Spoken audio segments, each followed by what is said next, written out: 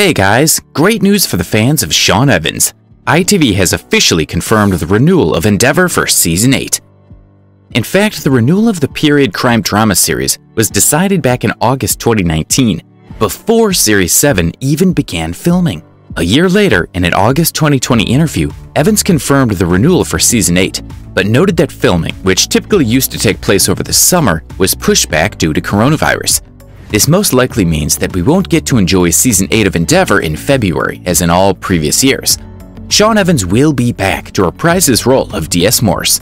He will also produce the new season and direct the first episode after making his directorial debut in Series 7. Roger Allam will be back as DSI Fred Thursday and Sean Rigby as DS Jim Strange.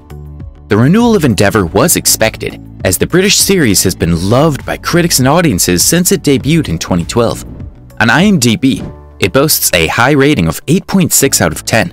As the 7th series entered the 1970s, Season 8 will pick up on Oxford right after that. Are you guys excited about the return of DS Morse? Share your thoughts in the comments. Also, please hit like for this video and subscribe to the channel for more TV news.